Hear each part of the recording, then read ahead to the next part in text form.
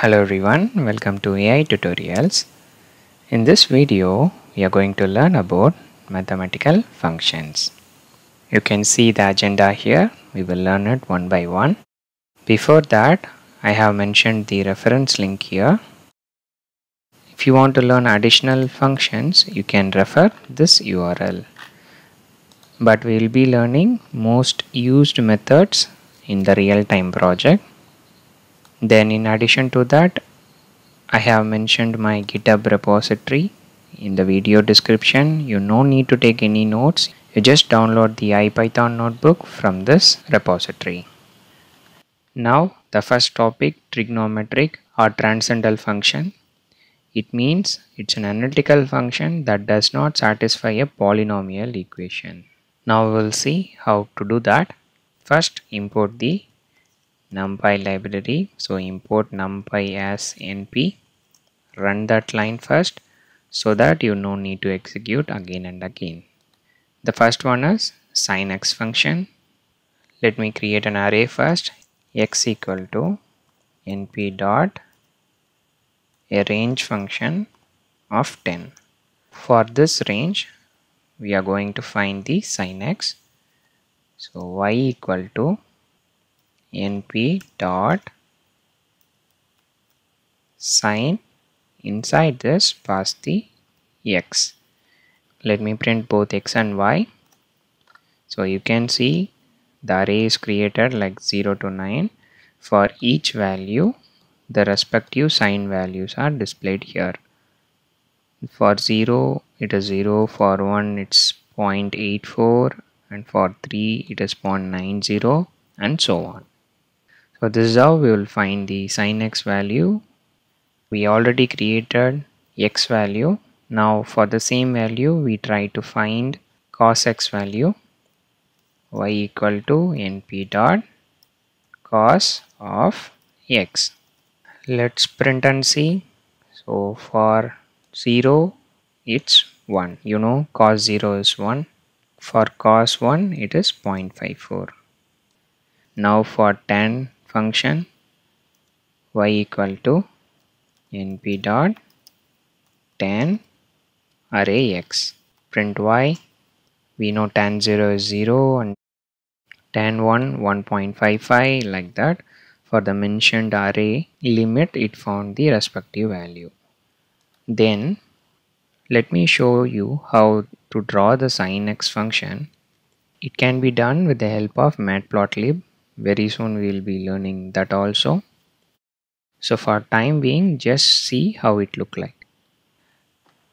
First we have to import matplotlib dot pyplot as plt. Then creating an array. It starts from 0 and stop like 4 into pi, 3.14. You know very well. And a step, the gap between each value is 0.1. So for this array, we are going to find the sin x, np dot sin x. Next step is we have to plot it. So plt dot plot x comma y, plt dot show. So when we execute, we got the sine curve. In the real-time data science project, we use matplotlib, pandas, numpy. With the help of everything, we can able to visualize like this. Very soon we will be learning these concepts. Hope you got an idea how to do sin x, cos x, tan x function. In addition to this, we have many functions. You can refer this URL. The next topic is exponent function.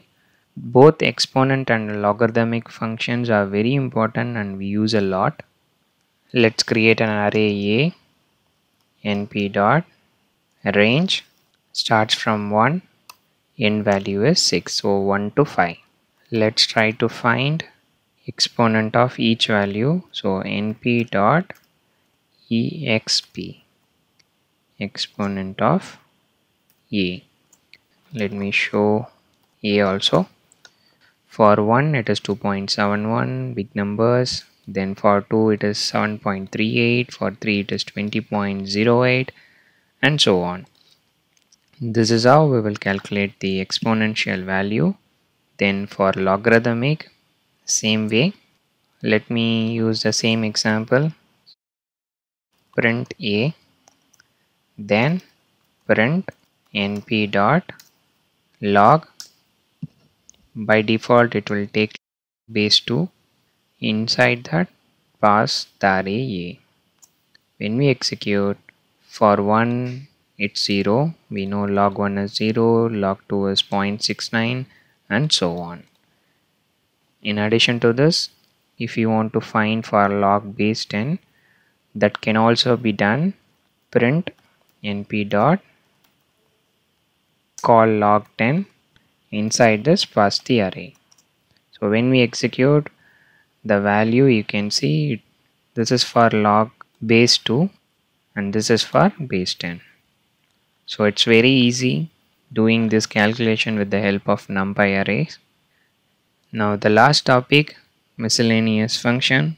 One is square root, another one is square. Most of them will get confused between the square root and square. So square root means just like this, try to find the square root of a particular number. 4 means it's 2, 9 means it's 3, 16 means it's 4. But square means you're trying to find the square of that number. 2 square 4, 3 square 9, 4 square 16. Let's try to implement those two methods. So we created an 1, 4, 9, 16. Let's try to find the square root of it.